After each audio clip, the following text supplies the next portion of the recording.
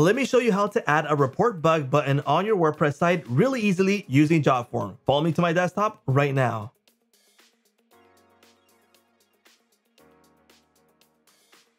What's up everyone, my name is George and this is Jotform. I'm going to show you how to add a report bug button on your WordPress site, which is going to be done super easily. The first thing that we're going to do is obviously create a form that we're going to use so the users can report a bug. So let's get started. This is my dashboard and we're going to get started with a brand new form and we're going to start from scratch. Classic form. And the first thing we need to do is obviously add the elements that we're going to need to create our report bug button form. Now, in this case, it will vary depending on the information that you need on your form, but I'm going to give you a quick example of what you can add on this report bug form. So let's get started. First thing I would recommend is adding a drop-down menu. Here we go, because this is where we're going to add the type of bug report. It could be a bug report, it could be a suggestion, or it could be something else, and we're going to know by adding this sections. So let's add what this is for. In this case, I've named it select a category, and we're going to use category 1, for example, bug report, suggestion, other. Okay, we're going to keep it simple. You can add the options that you need here. Okay, next thing I would add is a long text. Here we go, long text. So, okay, issue to report, and then I would add a file upload. So in this case, they're able to upload a screenshot, an image, an example, something like that. And we give them the option here. So let me go ahead and add a title here. Okay, here we go. Upload an image or screenshot. Now, in this case, we have the option to configure this to only allow them to upload image types. But if you leave it open, they will be able to upload other type of files like TXT, EXE, and different type of files. So if you want to change that option, you can reduce the options to just leave the images. But if you want to allow videos, TXTs, zip files, you can leave this as is. Okay. And then I would add an email option. Here we go. Let's go ahead and add the email and we're good to go. In this case, we're not going to ask for names. We're going to ask for address because this is just a bug report, but it's up to you if you want to add more elements to this bug report form. Okay. So let's go ahead and leave this as is. We're good to go. You can change it up. You can make it nice. You can change colors. You can do a beautify with the form designer, but we're going to keep it as it is. We're going to go to publish, and in publish, we're going to go into the embed option. And then we have an option that says feedback button. Okay. So we're going to click on this one and we have the option to grab the code here that we're going to use on our WordPress site. Now, let me go ahead and grab this code. Let me go ahead and copy it and let's jump over to our WordPress site.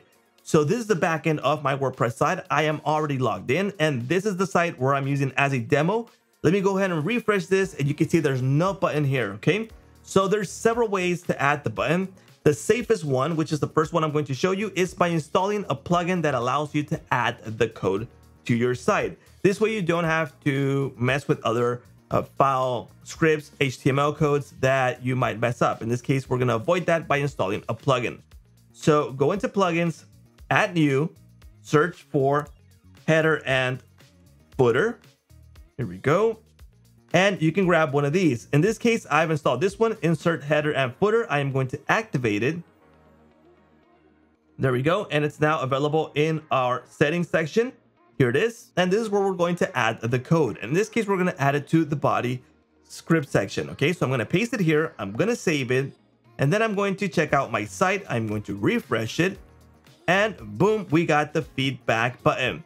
Now, be aware that it says feedback and we got our form right here. But if you need to change the style, if you need to change the color, the size, the section, if you need it on the right, if you need it on the top, bottom, etc., we have to do that over here on Jotform. And in Jotform, we have this option that says customize. So in customize, we can change the title. For example, it could be bug report. And we can change the dimensions, the alignment. So if we want it in the left, the top, the bottom, etc. And then the vertical alignment, center, top, bottom. The style, the button color. So let's just say that your site, in this case, it's a different one. I don't know, purple, for example. In this case, I'll just select that one. I'm going to save changes. Again, I'm going to grab the code and I'm going to update it in the plugin that I've just installed, just to give you an idea of what you can do. You go ahead and save this. There we go. Let's go ahead and refresh it. Here we go. We got a bug report button that I'm going to click on it. And we have our form right here that people can fill out and do a bug report. Now, like I mentioned, would be the safest way to add the code. Now, be aware that by adding the code right here in the body, that means that this will show up on all the pages of your WordPress site, which is something you might want. But maybe you just want this in a specific section of a page. Well, you can add the code specifically in a page. So let me show you. Let me go ahead and get rid of this one. Okay, let's go ahead and refresh it. Okay, it's now gone. And I'm going to go into specific page. And I'm going to say I want it in this coming soon page.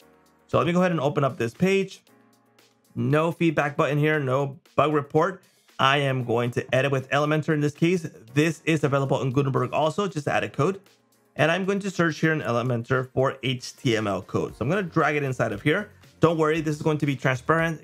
You won't be able to view this in the live page, okay? So let me go ahead and add the code here. Let's go ahead and preview this. And here we go, we got the bug report. Now, if I go to a different section of my WordPress site, that button is not going to appear because I've set it specifically in one single page. So depending on your use case, this could be something that you want to do. Now, the other way that I want to show you how to install this is by not using a plugin. Now, for some specific reasons, you don't want to add more plugins to your WordPress site because it already has too many and you want to do this the professional way. Well, you can do this in Appearance, Theme File Editor. Now, in the beginning, you will get a warning saying that if you modify these files, you could break your site. Once you go through that, you get this menu. And we're going to search for header PHP. Here we go. We're going to select it. And in header PHP, we're going to go all the way down here and we're going to add the code that we just grabbed from Jotform. Here we go. It's now saved. Let's go into our site. Let's go ahead and refresh it. And here we go. We got our bug report form available so people can do their bug report or issue or feedback or just other suggestions by using this button, which is super easy and practical to add in your WordPress site. Now, like I mentioned before, you have three options. You got this option where it's going to be on all your WordPress pages. The other option with the plugin, again, it's going to be on all your pages or in a specific section of a page that you just want to pop in or available in a certain piece of page that you've created. So it's going to depend on you how you want to add this. But there you go. That is how you're going to add your bug report button on your WordPress site using this form builder, this simple code that you're going to add to your site, and you're good to go. Don't forget to leave us in the comments what you think about this bug report button that you can add on your WordPress site. And also don't forget to like, subscribe, and hit that little bell notification so it notifies you when new videos come out. And that's a wrap.